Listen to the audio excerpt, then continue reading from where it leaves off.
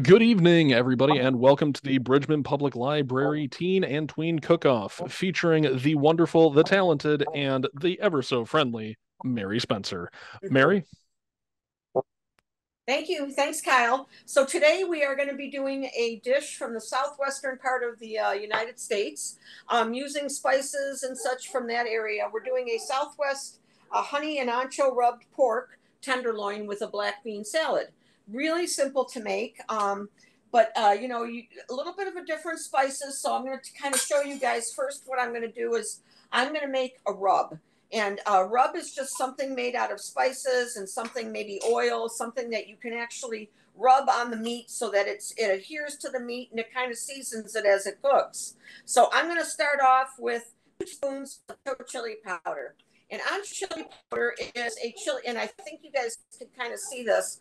It's basically chili pepper, and the particular pepper they use for this one is a poblano pepper.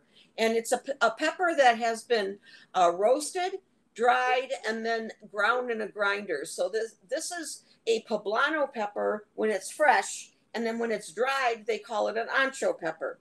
Not really hot, not in terms of like heat and making your mouth really hot, but it has a lot of flavor. So think about like, and a poblano pepper is not a hot pepper to begin with. So very mild kind of pepper, but really a lot of flavor to it.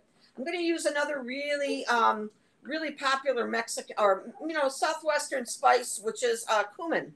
This is just cumin powder, and I like a lot. You can put a little bit more if you like a little bit more. Really depends on what you like as far as how much you're going to put in your food. This is some honey. I'm going to add about a tablespoon of honey to make my rub. And when I make this, I want to show you that I'm also going to add a little bit of olive oil, and that is going to make this spreadable. So it's going to make it more like a paste. Okay, so that when I mix it, this is going to be something that I can actually spread all over our pork. All right, so kind of a nice little paste we have. And then I have my pork tenderloin. The tenderloin comes from the back of the animal. And basically what it is the part of the bigger tenderloin, part of like the back strap or what you would call that section of the animal. And it's a very, very tender piece of meat. And typically when you buy this in the grocery store, you're going to get 2 of them packaged in one package. So if you don't want to use both of them, you can take one and then wrap the other one and freeze it, or cook both of them. These are great in sandwiches. This is great as an entree and so forth. So to make this, to prepare the meat for this, actually, this is the pork tenderloin, and this feeds about maybe 4 people. So, you kind of cut it thin slices. I'm gonna kind of trim off this part of the pork tenderloin. You're gonna always find this on there. And what I did is I just slipped my knife underneath this part. This is called a silver skin. And this is just a chewy part of the pork that you really don't want to cook, because it doesn't cook for long. If this cooked for a longer time, the silver skin would break down in the oven and you wouldn't have to worry about it. But because it's going to be cooked very, very quickly, I'm just kind of poking my knife underneath it, lifting it up, and then just kind of slicing it away, okay? But that kind of eliminates any chewiness that this pork is going to have when you're done cooking with it. All right, so I've removed that. I don't worry about the fat. Maybe if it was a lot of fat, I would worry about it, but it's not a big issue. So at this point, what I'm going to do with the pork is I am going to season it. I have some salt, and I'm going to, season it well, because you want to make sure that that salt stays on the pork. I'm going to use a little ground pepper. All right, so pepper, salt. We're going to flip it over, and I'm going to season the other side of it. All right, so we'll do another. And you make sure that when you're cooking something like this, basically what we're doing with this is roasting it in the oven at a high temperature. When you're doing, and I'm going to put pepper on this side as well. When you're doing something like this, just make sure that you season it really well, because that it's not going to have much flavor unless you put a little bit of salt, a decent amount of salt on here. So now I have my rub. I'm going to put my rub, half of it on the bottom, and we're just going to spread it with my hand. It's just easier to do it that way. You can use a basting brush if you want, but if you've got gloves, or just wash your hands afterwards, I'm going to flip it over, And then we're going to go ahead and rub the rest of this on. That rub will give this a lot of flavor. You know, it's going to flavor the outside of your pork. So when you roast it, it kind of sears into that meat and it kind of caramelizes and it makes it just taste really super delicious. All right, so there is my pork tenderloin, nice and coated with the rub. Okay, perfect. I'm going to take my gloves off and I will show you then at this point. I am going to put this in my oven. My oven is going to be preheated to about 425 degrees. And we'll pop this in the oven for, you know, probably about 18 to 20 minutes. Doesn't take very long because, again, it's a very, very tender piece of meat. So you don't want to overcook it. And I'm going to show you that the best way to determine whether or not that is going to be done is by using an instant read thermometer. I'm sure your parents probably have one at home. This is probably one of the most essential tools to use in your kitchen if you're going to be cooking a lot of meat in the future, because it can tell you spot on what the temperature is of the cooked meat. When we cook this pork, we want the temperature to be at least 145 degrees. At 145 degrees, everything, all bacteria is killed off of the pork and it becomes really, really juicy. Other meats take other temperatures. So if I was going to be doing beef, it would be maybe 125 degrees if I wanted it rare. Well done would be 145. So all meat is different. Chicken is always cooked to 165 to 170. Chicken is never cooked below that point. So as soon as our pork is done, I'm going to show you how to take its temperature, and then we'll go from there. But other than that, I'm going to start working on this little salad that we have that we're going to be making. So I have some corn here. You could use fresh corn. You could use, corn in the can. You can use frozen corn. I'm actually using frozen corn. And you could use, if you're using canned corn, just like with canned beans, and I have some black beans here too that are canned. So if you're using fresh or frozen, you want to make sure, canned, essentially, you want to make sure that you drain it and you rinse the beans or the corn, because it's packed in those juices. If you're cooking something that is like a soup or a stew and you're using canned beans, it's okay to add that liquid that it comes packed in. But if you're using, if you're actually doing it in a salad or you're doing it as a side dish that's been, going to be sauteed, you want to make sure you rinse that off, because that gets really, really kind of thick and gloppy. And you don't want that liquid on there. It's just the starchiness from the beans when they can them. And it's not going to hurt you. It's just going to make your dish a little different, okay? So in this, after that, I've got some beautiful, these are just some cherry tomatoes that I cut in half. You can use a couple small Roma tomatoes, but I'm just using cherry tomatoes or plum tomatoes, whatever you want to use. And then I also have one red pepper that I've diced small. You can use a yellow pepper. You can use a green pepper, whatever you want to use. Green pepper is a little more bitter, so you have to kind of keep that in mind. I have some green onion and I have some red onion that's chopped real fine. That's going to go into our salad as well. All right. So we're going to throw that in. And then I'm going to add a little bit of jalapeno peppers. So talking about the Southwest, they use a lot of different kinds of peppers for a lot of different kinds of things. There is actually a scale that it was invented by a fella actually I believe he was in Kalamazoo or Battle Creek, one of those areas. He taught at a school. And he developed what's called the Scoville scale. And the Scoville scale is a scale that you can measure the heat of peppers. So if I take the Scoville scale and on the bottom rung of that scale, kind of like a ladder, I have green peppers, red peppers, yellow peppers. They have no heat.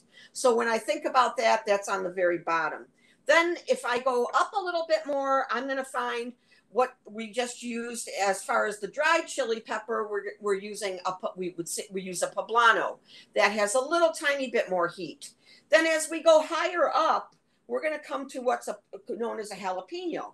And I know a lot of you probably have seen these, or maybe your parents have used these at home. They're growing jalapenos really big. A traditional jalapeno is about about that size, so about half this size. But this is right like towards the middle third, or yeah, maybe a little bit above halfway up the Scoville scale, because this has some heat to it. And when I tell people to use fresh peppers, what I like to do is I like to taste them. So if I'm going to be using this pepper, I'm going to cut the top off. And in order to taste it, I just take a little tiny sliver off the top, and then I taste that. If I don't want to use too much heat, I'm going to back off on using some of that pepper. If I like it hot and I want to use a little bit more, then I'm going to add more. Heat in peppers is really a personal choice. If you like it hot, then go ahead and make it as hot as you possibly would want it. But some people don't like it so hot, so you kind of have to be a little careful. So I'm going to cut this pepper in half because this is really big and we don't really need all of that. But I'm going to put some of it aside. Most of the heat in a pepper is in the seeds and the ribs. The rib is where the seeds are attached. So what I'm going to do is I'm going to pull that out, because I don't want to eat the seeds, first of all. It's not a real pleasant thing to eat. And then I'm going to toss this. But be careful, even tossing this down your garbage disposal.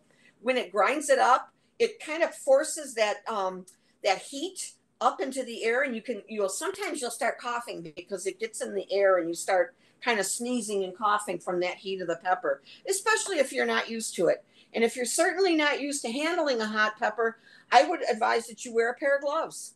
Gloves will, keep the hot pepper oils off of your skin, and then you can go ahead and chop them. So I'm going to just chop them, and the way that I do that is I'm just going to cut them into strips just like this. I'm using how much I want to use. I don't have to use an awful lot. Then I'm going to take this and we're going to slice this into tiny pieces just like this, because I don't want to crunch into a giant piece of pepper. It's not really pleasant thing to do, okay? And we're going to just chop this up, and then I'm going to add this just like this to our salad, okay? And it's going to give it just a gentle kind of heat. If you have a reaction to the peppers, if you've chopped them and you didn't use gloves and your hand starts to burn a little bit, the best way that you can remedy that is not by water. Water spreads the heat, especially if you've eaten a pepper and it's too hot and spicy for you. Water will spread that in your mouth. So the better thing to do is get a glass of milk. If you've eaten it, just drink a glass of milk. If you've got it on your hands, I've used a little sour cream, something with fat in it. It has to have milk fat in it, and it makes that heat go away off of your hands. So just kind of keep that on, and that will eventually wear off. But certainly don't touch your eyes, don't touch your mouth when you're handling peppers, because it is not a pleasant feeling when you've got a lot of heat on your hands and you transfer it, okay? So I have my my jalapenos in here. I'm going to make a little dressing for this. And basically, really simply, we're going to take some limes, and I've got my knife here. I'm going to cut a lime in half. I like to use fresh lime juice, although if you have bottled, you can certainly use bottled limes. But I like to use the fresh because I just think that has the best flavor. So I always have either lemons or limes at home, and I can, squeeze them whenever I want. If you're somebody who doesn't use them a lot, squeeze them and freeze the juice, and then you can use them later on. So, it works out really well that way, okay? I'm going to put one more because we have enough of this salad where I want a little bit more dressing in here. So we'll squeeze another lime in here. All right, and then I'm going to add to this just a couple drops of vinegar, and I'm using a cider vinegar for this just because it has a nice flavor to it. Cider vinegar is a little bit of a milder vinegar. I kind of stay away from like a distilled vinegar because to me that just has a lot of, it's really, really acidic, and that just has a lot of harshness to it. So I try not to use that. I'm going to do a little bit of honey in this dressing. All right, so we're going to squeeze a little bit of honey in here, and my honey is starting to get low, so it's going to be a minute to squeeze that in. Hold on one second, guys. I'm going to unscrew this, and we'll just kind of add that. All right. If your honey crystallizes, sometimes by the time you come to the bottom of your honey container, it has a tendency to get hard and crystallize. you can pop it in the microwave for like a minute, and it will soften it up, and it will return it back to a liquid form, and you can, use it for whatever you need to use it for. So don't just throw it away, because, sometimes you end up having like a third of a container of honey left, and it just, because it crystallizes, it doesn't mean you can't use it. Okay. But you could use honey. Popular in the South would be agave nectar. Agave nectar comes from the agave plant, which is the same plant that they make tequila out of. So you could use that, which is, sweet, maybe not quite as sweet as honey. And it kind of has a little bit of, it's a little thinner than honey would be, but it's a nice, nice sweetness that you can add to it as well. So agave nectar, honey, those both work really well. So now I am going to, and I season my dressing a little bit. So a little bit of salt, a little bit of pepper. I'm going to season my salad a little bit. All right. And I'm going to add a little bit of pepper to this. Whoops. To my salad. A little bit of pepper in the dressing won't hurt. I added some already, but we're good. All right. So I am going to add this, just like this. So these are flavors that you find in the Southwest. You're going to find the lime. You're going to find the honey or agave. They sweeten a lot of things with that. But this is a really nice little fresh salad. And black beans are a typical bean that they would use in the Southwest area of the United States. So this is also something that is very traditional to use in that area of the country. This is cilantro. Cilantro is that herb that kind of makes salsa taste like salsa. It has that kind of little bit of a bite to it. It's not, it looks like parsley, but it's not. When I do cilantro, when I'm going to use cilantro, I'm going to wash it, dry it. I wrap it in a paper towel to dry it. Then I'm just going to cut the leaves off just like this. And then we're just going to give it a rough chop, just like that. All right. And then, because I don't mind if I have bigger pieces in here. For me in a salad, that doesn't bother me, okay? So we're going to toss this into our salad. And if you wanted to add some cheese, you can add there's a Mexican or Southwestern cheese that you could use. That's called a cotija cheese. That's really delicious. So you could use a little bit of cheese as well. But I like the salad just the way it is. But, like I said, you guys can definitely use cheese. I'm also going to add a little cumin to my salad. You can put it in the dressing and then just distribute it with the dressing. But I actually like to add the cumin separate, because I feel that I really get the flavor of cumin by adding it separate. Okay. So I have the cumin in here. Then we'll just go ahead and stir this. And I think that is it as far as our salad goes. So we can take out our pork at this point. All right. And I'm going to pull my pork out of the oven. The magic of television, guys. You got the beautiful pork roast. Okay. So before, if I want to check this to see if it is done, I am going to take this and I'm going to take my instant read thermometer. I take it out of the oven, get it out of the oven so you don't burn yourself. But you're going to take the thickest part of the meat. So right now, the thickest part would be right here, okay, right in this bottom section. If you're doing a piece of meat that has a bone in it, like a steak that maybe has a bone in it, you want to steer clear of the bone, because bones get hotter than the meat does. So you want to make sure you kind of steer clear of the bone. But I'm going to take my instant read thermometer and I'm going to put it in about, like at an angle, just like this. And then I'm going to read it.